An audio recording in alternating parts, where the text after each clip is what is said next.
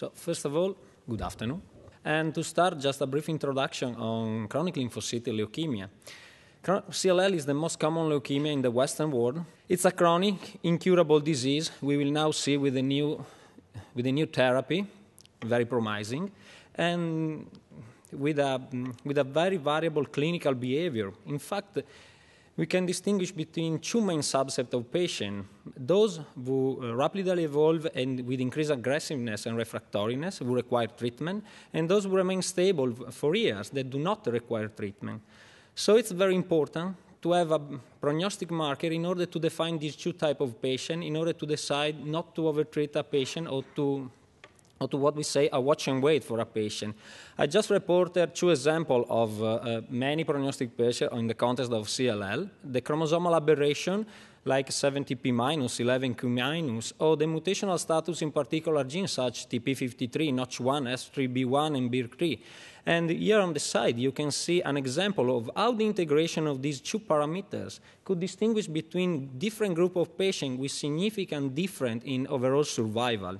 But among all the different prognostic parameters in CLL, I can say the historical one of the most studied, is the immunoglobulin heavy chain variable gene, the IGHV gene. In fact, patients that are unmutated for this gene have poor prognosis, high risk of genetic lesion, a high degree of clonal evolution, while patients with mutated immunoglobulin have good prognosis, low risk of genetic lesion, a lower degree of clonal evolution. Again, this slide to underline the fact that a single CLL cell, after clonal selection and transformation through BCR signaling and microenvironmental interaction, create the disease, and all the CLL cells express the same identical IGHV gene. The importance of this gene is not only related to as a prognostic factor, since it's very important, as you probably already know, in the context of the new therapy, since the BCR pathway, key molecule in the BCR pathway, such as BTK or PI3 kinase delta, are very important for this pathway. So the BCR is very important for the CLL cell. And besides prognostic factor, could be a predictive factor, since in this recent paper, the author demonstrated that patients with mutated immunoglobulin but treated with standard chem immunotherapy that are minimal residual disease after 6 months of therapy have free disease survival comparable to those of the age-matched control. Instead, patients with unmutated immunoglobulin seems to not benefit from standard immunochemotherapy. So in this context, the IGHV gene mutational status could predict the outcome of the therapy. And for this reason, there is an indication to introduce the IGHV mutational status in the management algorithm for patients with CLL, and to give the new BCR inhibitor not only to the TP53 deranged patient, I mean those with the 70p- or TP53 mutation, but to give the new BCR inhibitor as first-line therapy also to the patient with an unmutated immunoglobulin. So it's very important to analyze the immunoglobulin. Here, just a scheme of the immunoglobulin synthesis, what we can call in a fashion way the LIGO approach, to cite Professor Kostas Stamatopoulos. And as you well know, at the end of the process, we have more than 10 to 12 possible immunoglobulin combinations. So how we could sequence this gene? In my lab, we were used to follow the European Research Initiative on CLL recommendation. Here reported the table they published in the paper. So they say that as a starting material, you can use both the genomic DNA or the cDNA, RNA, retrotranscribed in cDNA, extracted from blood. And as a PCR strategy, you can use the leader primer or the FR1 primer in junction with an antisense primer in the JH region. So, from 2002 and 2015, in our lab, we sequenced almost 2,000 cases of CLL. Using this strategy, we perform the RNA extraction from blood. We retrotranscribe the RNA in cDNA. We use a PCR based on the leader strategy in junction with a CMU primer, or in case for difficult cases, a FR1-JH PCR strategy, a Sanger sequencing, and we analyze the sequence with against the IMGT database. Since my institute purchased a MySeq instrumentation in 2014, we decided in my lab to move all our diagnostics related to Sanger sequence to the next generation sequence. And of course, among them, we moved the IGHV mutational status. So here, just a slide to summarize that from the middle of 2015 and today, the end of February, we analyzed almost 400 cases of CLL diagnosing using the LymphoTrack assay. Of course, we use the DNase starting material from blood. We use the leader JH PCR, and again, for difficult cases, the FR1 strategy. We run the sequence on the MySeq, and we analyze the sequence using the LymphoTrack software or the IMGT database. Here a scheme of the flowchart, the MySeq, you have the FastQ, you have the software, and here you have the table. In the table, you have all the data that you need. You have the number of the sequence that you analyze. You have the number of the sequence for each particular group with the percentage, with the IGHV assignation, and with the percentage of mutation, and different graphs related to this number.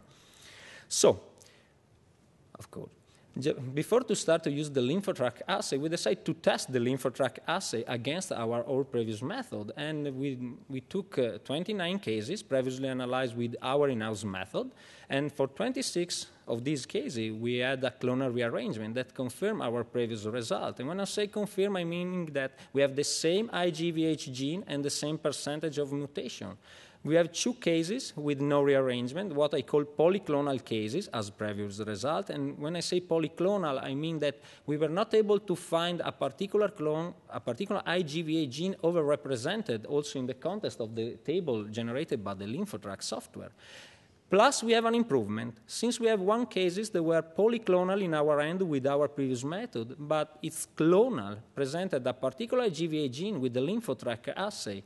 So we have a concordance of 90-70%, 20 out of 29 cases, plus an improvement. Since we can say a false negative cases that now with the LymphoTrack is positive. And so if you have to decide to use the parameter in the context of first-line therapy, this could be very important. And we will see later the result in the entire cohort. So we decide to use this assay. And starting from the middle of 2015, we analyzed 401 CLL cases with the leader strategy or FR1 strategy. And here the result, it seems quite complex, it's stable, but I will go into the detail for each cases. So we have 370 cases with clonal rearrangement, canonical cases. We have 3 cases clonal with the leader PCR and polyclonal with the FR1 strategy. 9 cases, on the contrary, polyclonal with the leader and clonal with the FR1 strategy. 8 cases with 2 clone, with a biclonal rearrangement, both with the leader and FR1. And I mean biclonal, I mean they have 2 IGVH genes, the same IGVH genes with the same overrepresentation, both with the leader and with the FR1. We have 4 cases that were biclonal with the leader, but just clonal with the FR1. 2 cases with 3 different clones in the leader, but only 1 in the FR1. 1 case with that has a clonal rearrangement with the leader and that is clonal with the FR1, but the IGVA gene is different, and 4 cases with no result. So, okay. So just to give you an example of what I mean for clonal cases, a clonal case is, this is the result of the LymphoTrack assay. You have the number of the sequence for each group. You have different graphs. I don't want to go into the detail of the different graphs since the Excel file is very easy to understand. But I want to point your attention to this table. As Dr. Arsila said, what they call the merge table. In the merge table, you can see that in the first table, you have different 4B. You have different group of 4 or different 4B IGVH, while in the context of the merge table, you have only 1 line referred to the 4B IGVA gene, and the number of the sequence is the sum of the number of the sequence here. This is important because this gives you a better representation of the percentage of your clone inside of your DNA. And this could be possible because you have to think about that the LymphoTrack assay use a multiplex PCR, so you can sequence your IGVA gene, but with different primers, so it's perfectly normal to merge the sequence of the IGVA genes. Moreover, in the CLL cell, it's reported that you have a sort of intraclonal diversification. You have a principal clone and different other clones that derive from the primary clone, which one or two bases of different. And in the merge sequence, the software sum all together the same IGVA gene that different for a maximum of 2 bases. While this is the case of what I say for polyclonal. Polyclonal is a case that not in the primary table and not in the merge table tell you that the one IGVA gene is overrepresented over the other. And this is the case where we have 3 clonal cases with the leader, as said, that were polyclonal with clonal with the leader and polyclonal with the FR1. For these cases, we have the possibility to use not only the leader strategy of the FR1 strategy, but since we are trying to use the kit for the clonal rearrangement, we have the possibility to use both the FR2 strategy and the FR3 strategy. So we analyze these cases with these different methods. So you can see the result, of course. And as you can see, in the context of the leader, of the FR2 and the FR3 result, you can see that you have a primary clone, a VH4 and 34, but you cannot see this VH in the context of FR1 strategy. And why that?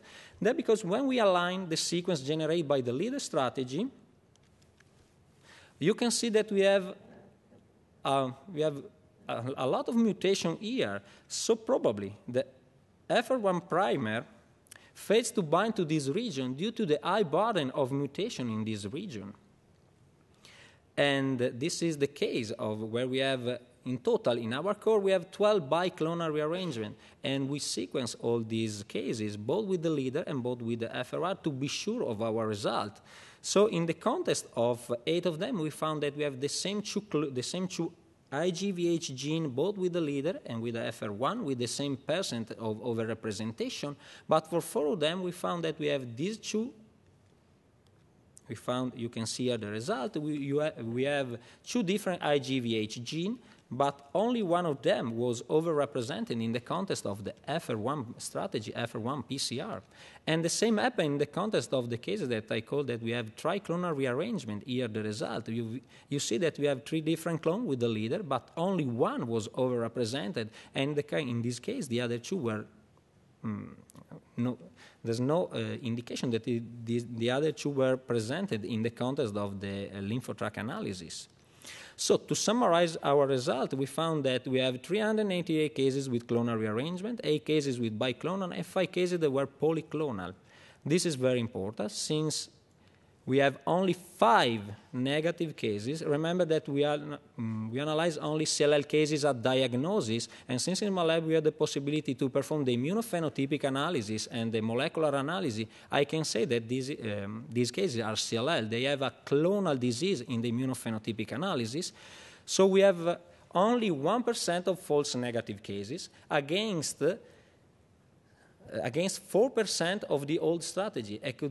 This is a very big improvement in my lab since, again, if you have to decide or use as a prognostic marker or use as a predictive factor, this less negative cases is better. So, but it's not only important to give an IGVH gene. It's important to assign, to say if a patient is unmutated or mutated. I say that unmutated patients are those who have less than 2% of mutation respect to the closest germlines, and the mutated patient, those who have more than 2% respect to the germline. And again, according to the ERIC recommendation, we use, for our whole core, we were used to follow the ERIC, so we use the IMGT database, and for this reason, we compare the LymphoTrack and the IMGT software. Here the result.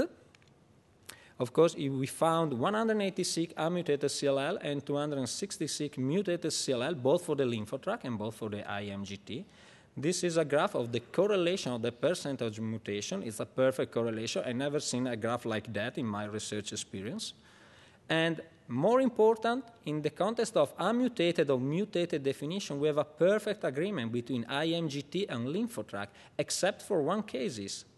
Here the cases. It's a case is a 3 and 10 to 1 IGVH gene both for the LymphoTrack and both for IMGT, but it's unmutated for the LymphoTrack and mutated for the IMGT. I have to say that I have no explanation for this thing, but it doesn't matter for this thing because these cases are 3 and 21 cases with a stereotype CD3, and it's well reported that patient with 321 IGVHV and stereotype CD3 experience bad prognosis irrespectively of IGHV mutational status. So for these cases, it doesn't matter. And since, as you understand by my presentation, we were very fond in my lab with the array recommendation, and since we were used to use the RNA, we decided to, since according to the ERIC database, you do the array recommendation, you can use the cDNA, because you have some pros. Again, in the pros, you have that the RNA material identify only productive rearrangement, but of course you have a cons, since if you have to extract the RNA, it's more difficult than extract the DNA, and of course you have to perform a retrotranscription experiment. But since we use the CLL in the context of the research, we have the possibility to extract the RNA. And we decided to slightly modify the LymphoTrack assay. So we have, this is the protocol. We have the RNA extracted from blood. We retrotranscribe in cDNA. We use the leader PCR or the FR1 PCR in the context of cDNA. We run on the MySeq, and of course we analyze the sequence with the LymphoTrack assay or with the IMGT. Here an example of the different. You can see the difference. That this is the same cases with the genomic DNA or the cDNA and the same the leader PCR. You can appreciate the difference. If you perform the PCR on genomic DNA, you have an amplicon over than 500 bases. In the context of cDNA, you have an amplicon less than 500 bases. For those who are familiar with the MySeq, this could be important, since we can, in this context, you can use the nanoflow cell of Illumina just to save time. 24-hour running instead of 48 hours of the normal flow cell. So, of course, I have to say that is only true if you have CLL diagnosis, not for MRD. And so we analyzed 70 cases, previously analyzed with the LymphoTrack assay on the DNA. And for these 70 cases, analyzed on the cDNA, again with the LymphoTrack assay, we found the same clonal rearrangement that confirmed previous result.